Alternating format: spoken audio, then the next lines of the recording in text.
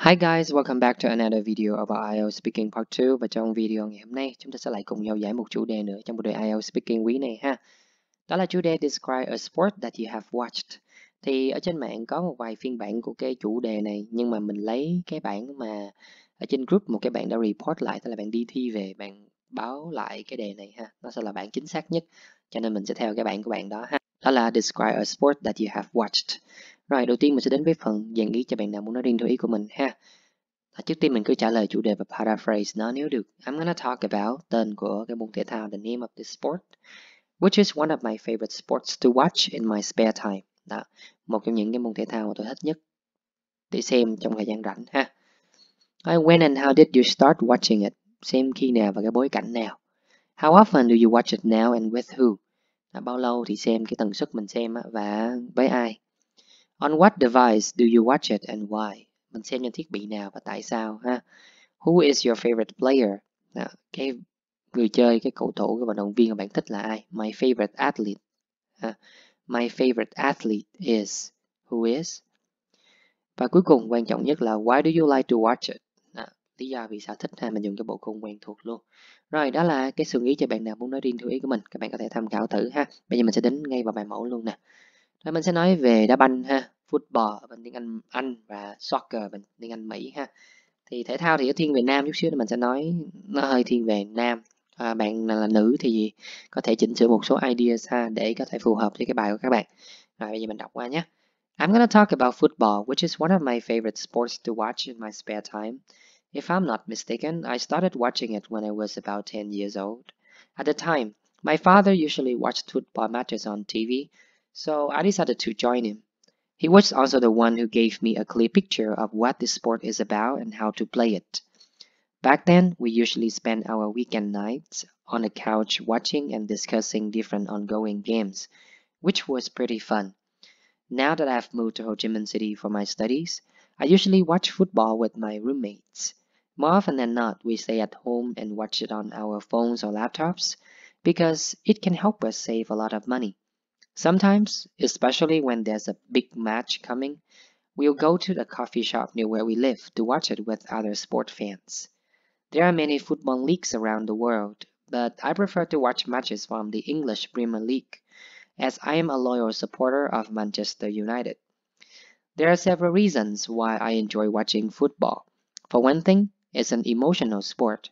I mean, you will experience both highs and lows throughout a game. I especially love the excitement I get whenever my favorite team wins. It can lift my mood for the whole coming week, since most of the matches take place on weekends. For another, watching it is a great way to unwind and relieve stress after long hours of studying.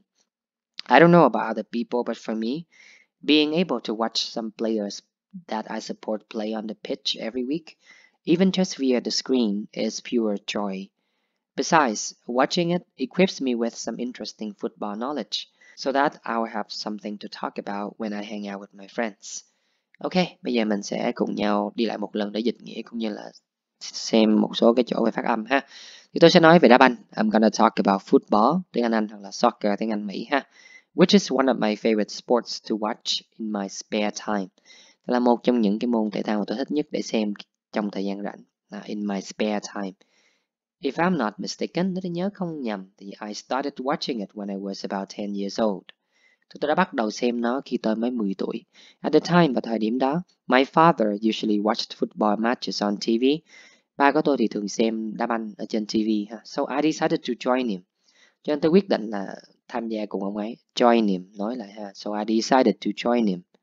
He was also the one who gave me a clear picture of what this sport is about and how to play it. Ông ấy cũng là cái người mà đã giúp cho tôi biết rõ là cái môn thể thao này như thế nào cũng như là cách chơi ha. Back then, we usually spend our weekend nights on the couch. Thì hồi đó chúng tôi thường dành cuối tuần, những cái tối cuối tuần ở trên ghế bố, ghế sofa giống kiểu vậy ha. Watching, xem phim, watching and discussing different ongoing games, xem và thảo luận những cái trận đấu khác nhau. Nhớ là discuss, không có about nha. Một cái lỗi bạn hãy mắc là discuss about ha, discuss something thôi. Chừng nào discussion thì mới được, have a discussion about thì mới được. Còn bình thường cứ nhớ discuss something thôi ha. watching and discussing different ongoing games, which was pretty fun. Cái điều đó thì khá là vui. Now that I've moved to Ho Chi Minh City for my studies, bây giờ thì tôi đã chuyển tới thành phố Hồ Chí Minh để học rồi ha. I usually watch football with my roommates. Thì tôi thường xem đá banh với bạn tôi, bạn cùng phòng. More often than not, nó giống như usually ha, thường thì. We stay at home and watch it on our phones or laptops. Chúng tôi ở nhà và xem nó trên điện thoại hoặc là trên cái laptop của chúng tôi because it can help us save a lot of money. Nó có thể giúp chúng tôi tiết kiệm được khá là nhiều tiền. Sometimes, especially when there's a big match coming. Thỉnh thoảng, đặc biệt là khi mà có một trận đấu lớn, một trận đấu quan trọng diễn ra, sắp diễn ra. We'll đọc nhanh, we'll go to a coffee shop near where we live. Thì chúng tôi sẽ đến một cái quán cà phê gần nhà để gì? Để xem nó. To watch it with other sport fans. Để xem với các người hâm mộ bóng đá khác. There are many football leagues around the world. Nhớ là leagues, leagues. There are many football leagues around the world. Thì có rất là nhiều cái giải bóng đá ở trên thế giới. But I prefer to watch matches from the English Premier League. Nhưng mà tôi thích xem cái giải bóng đá Anh ha, ngoại hạng Anh đó. As I am a loyal supporter of Manchester United. Bởi vì tôi là một cái người hâm mộ đội tuyển Manchester United. Bạn có thể thay cái tên đội tuyển bạn muốn vào đây ha. There are several reasons why I enjoy watching football. Thì có một vài lý do tại sao tôi thích xem đá banh. For one thing, lý do thứ nhất là gì? It's an emotional sport. Nó là một cái môn thể thao rất là cảm xúc. I mean, là thể hiện như thế nào ha? You will experience